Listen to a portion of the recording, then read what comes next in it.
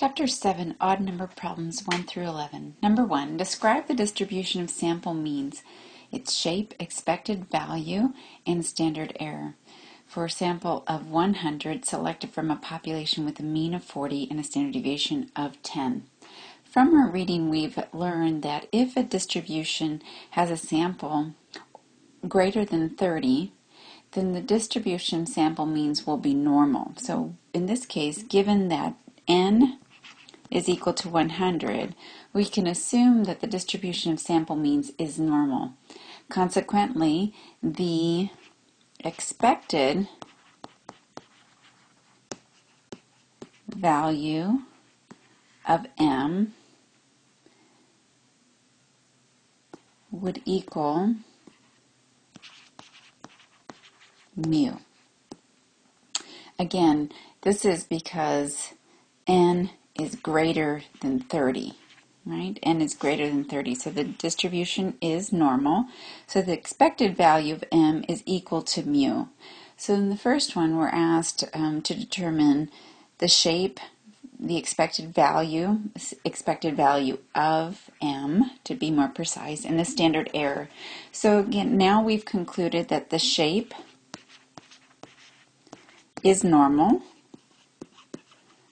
As a result, the expected value of m would equal the mu, which in this case is 40. And then finally, we're asked to calculate the standard error of the mean. Standard error of the mean. And we've learned that the standard error of the mean is equal to the standard deviation divided by the square root of n. Before I go any further, we should recall that the definition of standard error of the mean is as follows. The standard error represents the average difference between sample means and the population mean. So similar to how we understand standard deviation, here I'll put our mean, and we have a standard deviation, let's say it's equal to 10, and the mean is equal to 100. When we're talking about standard deviation, again, it's in relation to x value. So you can envision x value surrounding the mean. And the standard deviation simply represents the average difference between the scores and the mean. So we would note that this score deviates from 100 a certain amount, this one from 100 a certain amount, similarly over here. And the standard deviation simply represents the average difference. So in other words, in this distribution, these scores in this distribution deviate from the mean by 10 points. Similarly, standard error represents the average difference between sample means and the population mean. So same concept, but instead of working with x values, we're talking about sample means. So if we take a distribution, it has a mean, and this distribution, the population, is made up of several sample means. Okay, so again, now we're just moving into the application of samples. And again, the reason for this shift is because we would never conduct an experiment using one person, one x value. We're going to take a collection of x values and administer a treatment and then measure the mean of that sample. So again, similar, we would see that this mean differs from that population mean and above and below. Again, obviously there'd be multiple sample means, but now we understand standard error of the mean represents the average difference between sample means and the population mean.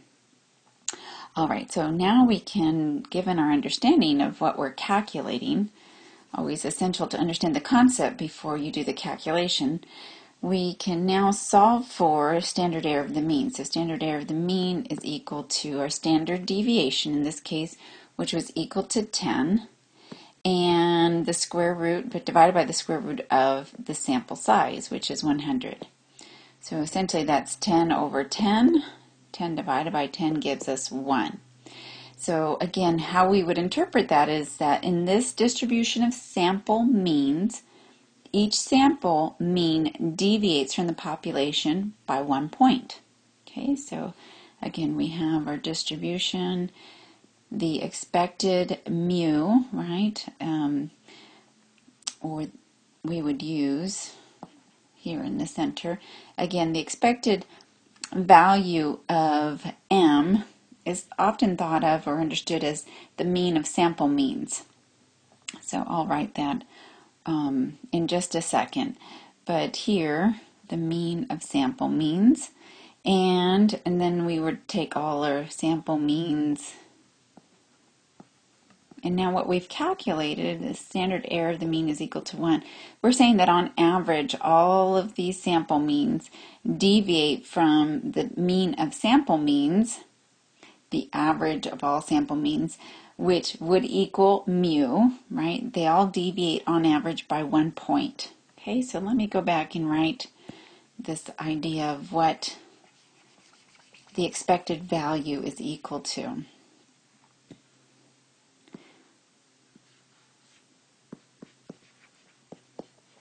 Expected value of m equals mu. It's also understood as the mean of sample means equals mu. So in other words, if we were to take the average of all the possible sample averages, and averaged all of those, we would get the population mean, and that should make sense. It should be logical because all those sample averages represent the entire population. So again, if we were to take all the sample means, average all the sample means, it would generate the equivalent of the population mean. Number 3, the distribution of sample means is not always a normal distribution. Under what circumstances is the distribution of sample means not normal? Again, the key, when is it not normal? So, from our reading, we've learned that the distribution of sample means will not be normal if the population from which samples were drawn is not normal. And it's important, and if n is less than 30. Okay, in other words, if we have an original population distribution that's either positively or negatively skewed, and we take samples from that skewed distribution, if our sample size, right, is less than 30, right, then the creation of the new distribution of sample means will not be normal. However, so again, the distribution, so we take our original population distribution, we take several samples, all the sample sizes are less than 30, then the distribution of sample means will be skewed as well. If, however, n is greater than 30, right, greater than 30, regardless if the original distribution, this is what I'm talking about over here, the original distribution is skewed, if we take multiple samples, and as long as n is greater than 30, then we will generate a normal distribution, a symmetrical distribution. So the mean of means is in the center of the distribution.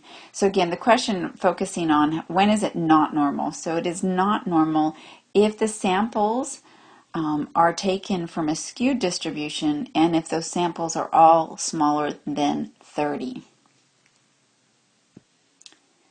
Number 5, for a population with a mean of 70 and a standard deviation of 20, how much error, on average, would you expect between the sample mean and the population mean for the following sample sizes? Again, what we're solving for is standard error of the mean. Notice this is just another definition of standard error of the mean. Here they've indicated the average error. Same thing as what I had indicated in the first problem, the average difference between sample means and the population mean. Here they're just expressing it as average error. So we know that we're solving for standard error of the mean, which is the standard deviation over the square root of n. So we're going to use that equation for each of these examples, and all that's changing is the sample size. So in this case, we would calculate standard error of the mean. The standard deviation is equal to 20, and that would be divided by the square root of n. In this case, n, we were told, is equal to 4. So that becomes 20 divided by 2, and that's equal to 10. Again, standard error of the mean is equal to the standard deviation, 20, divided by the square root of our sample size, 16. So 20 divided by 4 gives us 5. And then finally, standard error of the mean is equal to standard deviation of 20 divided by the square root of 25. So we get 20 divided by 5, and we get 4. And something important to recognize here, as sample size, as n increased, standard error decreased. And that should make sense, that if we have larger samples, right, then our samples are going to be more representative, and there's going to be a smaller expected error between the sample statistic and the population parameter. So this is a very important relationship, that as n increases, the standard error of the mean decreases. Okay, so again, taking into account the equation, you should again always think about that relationship, that as this increases, right, as this increases,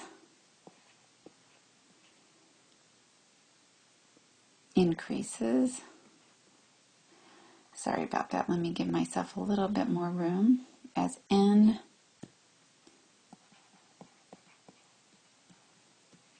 increases, the standard error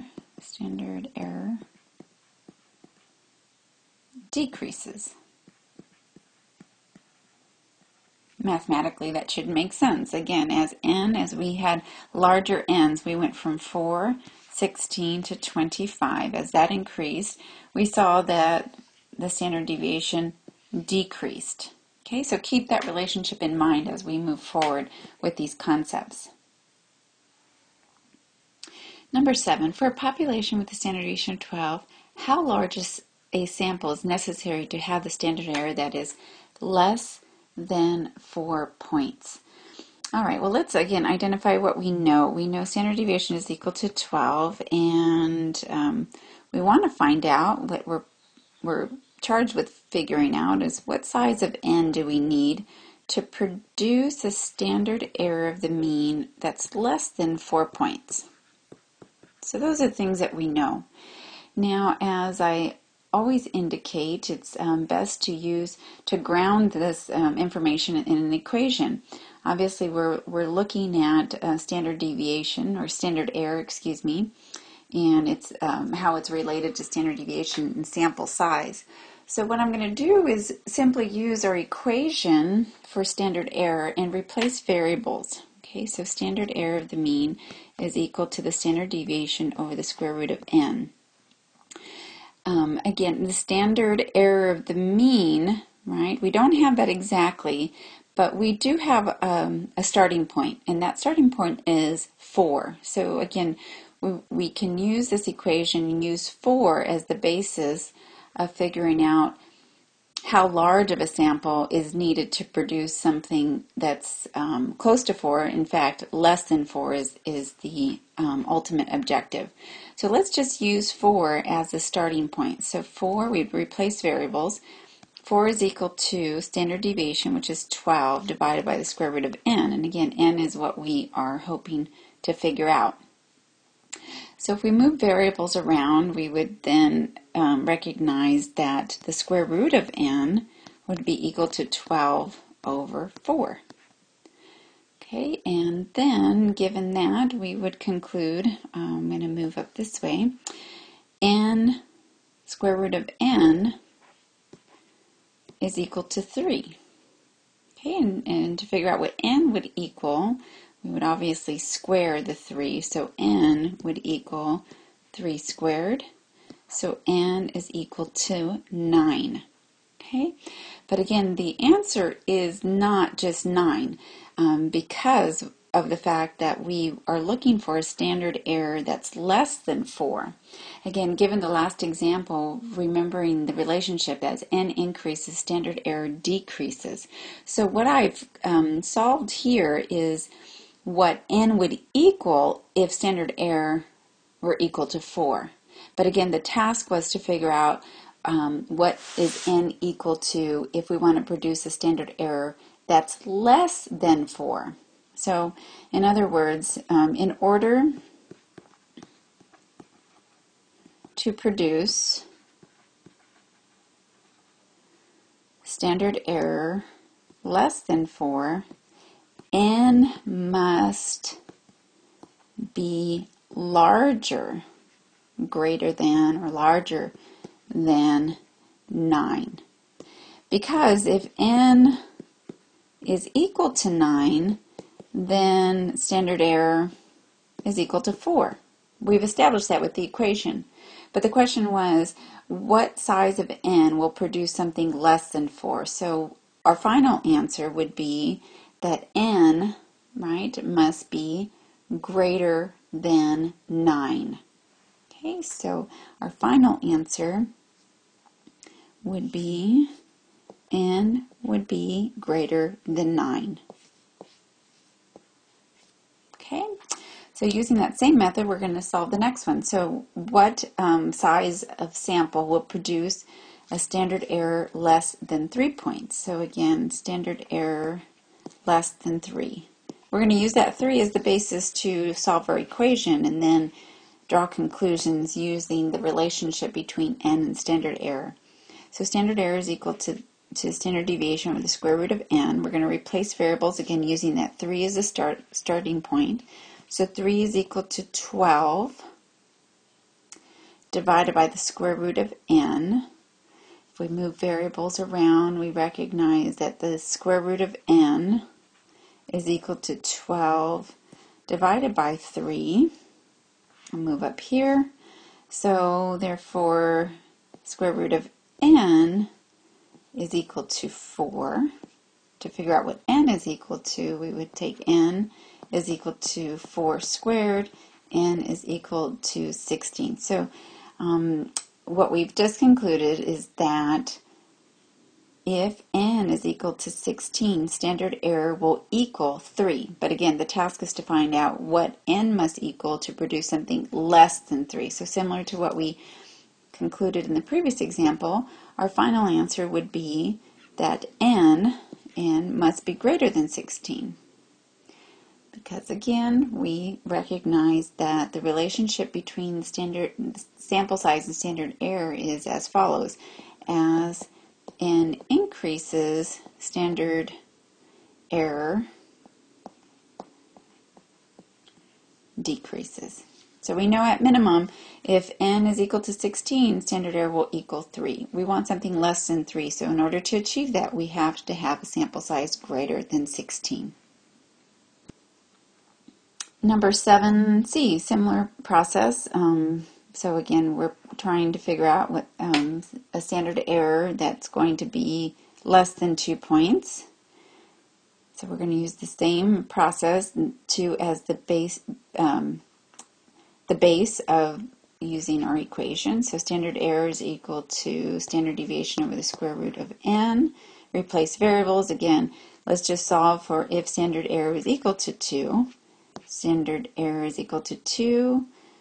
2 is equal to 12 over the square root of n. And then if we simplify this, again, move variables around, the square root of n is the same as 12 over 2. So the square root of n is equal to 6, and therefore is equal to 6 squared. So we would conclude that n is equal to 36. And again, if n is equal to 36, we will produce a standard error equal to 2. But our task was to find the value of n that will produce a standard error less than 2.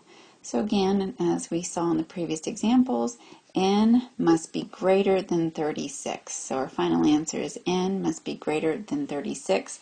If n is greater than 36, we'll produce a standard error that is less than 2. Before we finish with this, let me just end this series of examples with replacing variables to illustrate what exactly I'm doing in case that you don't see this. So if n, let's say n, right, we're saying that n must be greater than 36. So let's say it's equal to 37. So let's figure out what standard error would equal. So standard error would equal standard deviation over the square root of n. So standard error is equal to 12 over the square root of 37, again, greater than 36. So in your calculators, go ahead and enter 12 divided by the square root of 37. So 12 divided by the square root of 37. And you should get standard error is equal to 1.973. If we round 3 digits right of the decimal, again, what was the task? We wanted to find out what sample size will produce a standard error less than 2 points. We used this just as an example. 37 is greater than 36. My final answer is n must be greater than 36, so I tried 37. 37 produced a value less than 2. Okay, number 9. For a population with a mean of 80 and a standard deviation equal to 12, find the z-score corresponding to each of the following samples. So again, we've learned that z for sample means is equal to m minus mu divided by the standard error of the mean. All right, so we have sample size and we have our mean. What we don't have is our standard error. So let's begin there. So our standard error of the mean is equal to standard deviation over the square root of n. We replace variables, so standard deviation is equal to 12 over the square root of n, in this case 4. So standard error of the mean is equal to 12 over 2. Standard error of the mean is equal to 6. And now that we have that, we can calculate our z-score. So z is equal to the mean, in this case 83, minus the mean of the population, 80. So this was sample mean, 83 is sample mean, 80 is the population mean, and then divide by the standard error of the mean, which is equal to 6. And we get a z-score of 0.50. All right, similarly, next one, we need to calculate our standard error of the mean. So we take our standard deviation, divide by the square root of n, which in this case is 16. So the standard error of the mean is equal to 12 divided by 4, and that gives us 3. We can use that to calculate our z-score. So the mean of 83, sample mean minus population mean, 80, divide by the standard error of the mean, in this case 3, and we get 1. And then finally, the 9c, standard error of the mean is equal to standard deviation, 12, divided by the square root of n, in this case 36. So standard error of the mean is equal to 12 over 6, which is equal to 2. We can use that in our z equation. Z is equal to a score of 83. Sample mean minus population mean, 80. And divide by standard error of the mean, not 6, should be 2. And we get 1.50. So again, what we've just concluded that in 9a, a sample mean equal to 83 is half a standard error unit above the mean when the standard error of the mean is equal to 6. When the mean is still 80, so again, the constants are the sample mean, 83 for all three examples. What's changing is sample size, and as a result, the standard error is affected. So in the next example, we're saying the sample mean of 83 is now one standard error above the population mean. And the reason it changed is because n changed to 16. It increased. Now the standard error for the last one is equal to 2, and we're saying that a score of 83 is 1.5 standard error units, 1.5 standard error units above the population mean. So this score is now further out. It's further out in the distribution as a result of n increasing. So again, this example reiterates this relationship of as n increases, standard error decreases, and now the new pattern we see, and z-score, so as n increases, standard error decreases, and z-scores increase. So again, we are adding a new element to this relationship. As n increases, standard error decreases if we're dividing by a smaller number. Here 6, now 3, and then finally 2. Notice the effects on the z-score. The z-score is larger, meaning that the sample mean is being pushed out further into the tail. So again, we have 0.5, 1, and then 1.5. So again, that's not really a good scale, but we see that this same sample mean of 83, that hasn't changed, but its location has been significantly affected simply by increasing sample size. So keep that in mind. That's something important to understand and apply as we move forward with our hypothesis test. Number 11, a normal distribution has a mean of 60 and a standard deviation of 18. For each of the following samples, compute the z-score for the sample mean and determine whether the sample mean is a typical representative value or an extreme value for a sample of this size. So we're going to need our standard error of the mean equation. Standard error of the mean is equal to standard deviation of the square root of n, and our z equation. Z is equal to m minus mu divided by standard error of the mean. So we'll begin with calculating a standard error of the mean. Standard error of the mean is equal to 18 over the square root of 4. Standard error of the mean is equal to 18 over 2. So we can conclude that standard error of the mean is equal to 9. Given that value, we can calculate the z-score. Z is equal to the mean of 67 minus the mu of 60. And given that difference, we should expect a positive z-score divided by the standard error of the mean, which is 9. So take 67 in your calculators, minus 60, divide by 9, and we get 0.7777, and on and on and on. But because our z-scores are reported 2 digits right of the decimal, let's continue with that standard. So given the value on your calculator display, you should round to 0.78. And again, the rationale is that our unit normal table expresses z-scores 2 digits right of the decimal. So this will ensure that you look at the correct z-score when you're looking for the probability.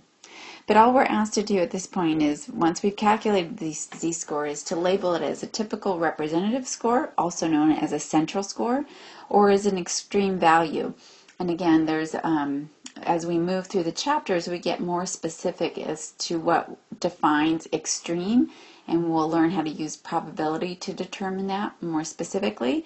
But a black and white application or assessment of central versus extreme, central scores are within 1 standard deviation unit of the mean, and values beyond 2, positive and negative 2 standard deviation units, or standard error units in this case, z-scores of -2, +2, would be considered extreme. So this score, 0.78, it's not even 1 standard error unit above the mean.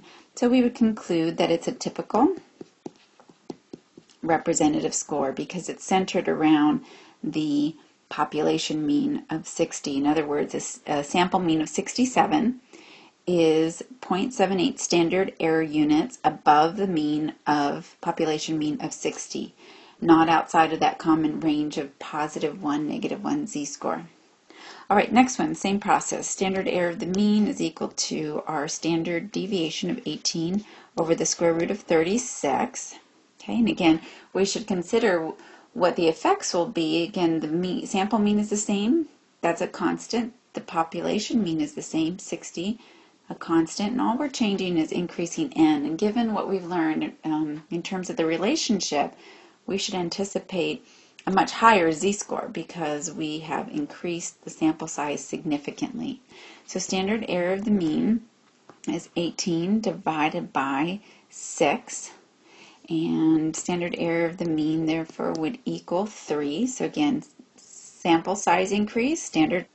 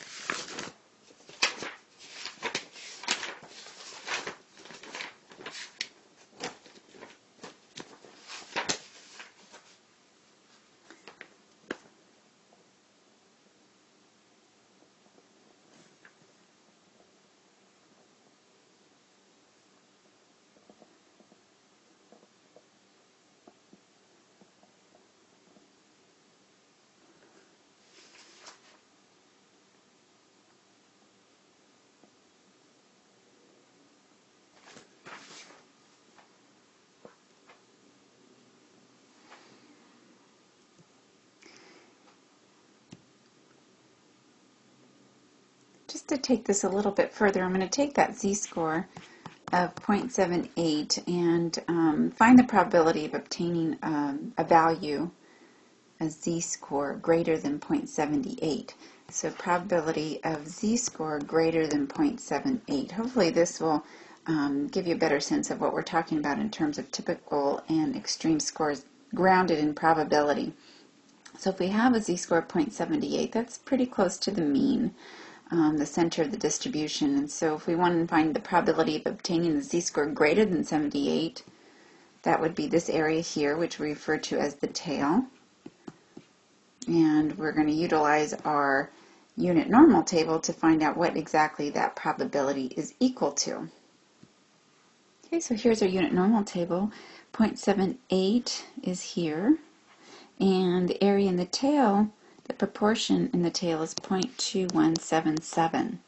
So if we go back to our problem, or just the z-score that we're using as an example, What we found is that this proportion is equivalent 0.2177. The probability of obtaining the z-score greater than 0.78, right, is equal to 0.2177, or there's a 21.77% chance, right, which is a very large probability. Again, describing that that score is very common. Again, it's in relation to its chances of occurring, and we base it on that value or anything greater than that. The other z-score was equal to 2.33. So if we illustrate that, that score is much further from the mean.